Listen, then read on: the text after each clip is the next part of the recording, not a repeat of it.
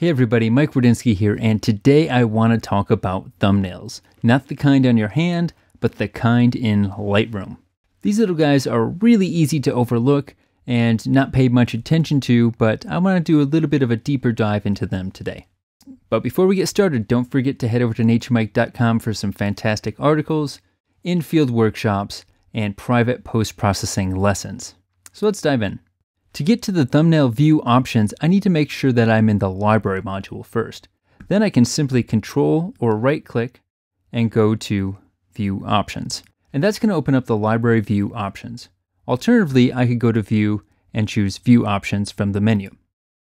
And that brings up the same dialog. Now, most of the time, these icons are really helpful and have a lot of information for us to look at. But if for some reason you want to turn them off, you could simply check the show grid extras, and that makes a lot cleaner space. This might be nice if you're showing your work to clients and you don't want the cluttered text. You can see how much cleaner the images look.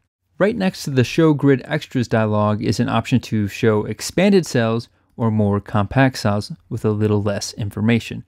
Typically, I like the expanded cells because it has more info.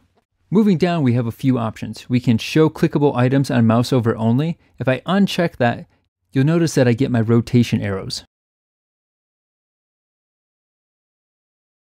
I've lost my window, so I'll come back and hit Control on a Mac, right click on a PC, go back to View Options. Next we have tint grid cells with color labels. I use color labels all the time in my processing. Color label meanings are very personal, but if you'd like an idea of what a color label system would look like, I can tell you mine. I use red for photos that are designed to be blended together. Yellows are my panoramas. Green are high dynamic range photos. Blue are my TIFF files that have been edited in Photoshop or some other program. And purple is for proofs. Now by default, this is set to 20% opacity. I actually like to bring the color label opacity up to 30% and sometimes even 40%. That just makes the color label a little more visible and easier to see. Lastly, under options, we have Show Image Info Tooltips. I typically like to leave that checked. Info tooltips are when you let your mouse hover, a little dialog will pop up and let you know what that tool is. Continuing along, we have our cell icons. So here we have our flags. If you'd like to use pick flags, go ahead and leave that checked. We have our thumbnail badges. If I close out of this window and I hover over these, you can see I've got my GPS icon right here. And there's that little tooltip that I just talked about. The next icon is telling us that the photo is in a collection. This one's telling us that the image has been cropped. And this last one is telling us that the photo has been edited in the Develop module. I can simply bring up the tool settings again by hitting Command J.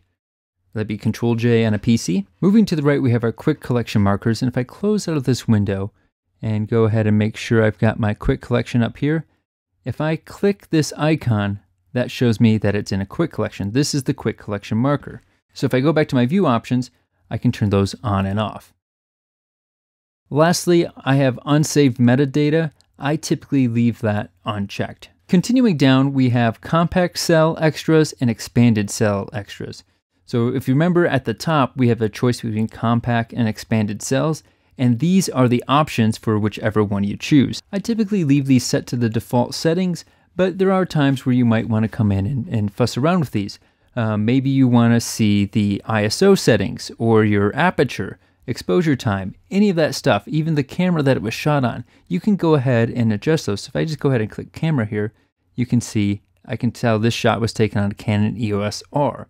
If I come over here to ISO, it'll tell me the ISO that each image was shot at. If you mess around with these settings and decide you want to go back to defaults, all you have to do is click on Use Defaults. Moving down, we have our footer ratings. So I can go ahead and turn on our star labels.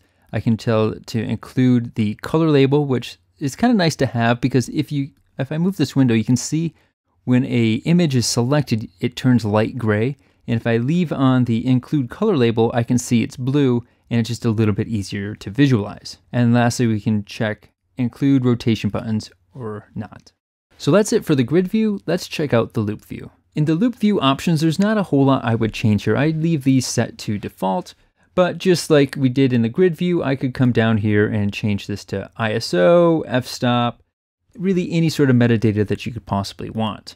You can toggle this information on simply by hitting the I key in the Develop or the Library module. If you'd like to see this information when you switch from photo to photo, you can go ahead and toggle one of these switches on, but you can't toggle both. You have to choose one or the other. So I'll go ahead and leave this like this so we can just do a demonstration, and I'll hit the right arrow and you can see there's my information right here. And in just a moment it will disappear. There it goes. And I'm going to go to Command J, and I actually typically like to leave this off, so I'm going to go ahead and uncheck that. There's one thing I want to point out in the develop module. So you remember I mentioned these little icons down here. Well, if you click on those, they actually have an effect. So I just clicked on the map icon and it's opening up the map module. If I go back to the develop module and I click on the crop icon, it opens up the crop dialog. Now it's very easy to accidentally click on these icons. So because of that reason, you might want to control click on your thumbnail or right click on a PC, go to view options and turn ignore clicks on badges off. And now when I click on these, nothing happens.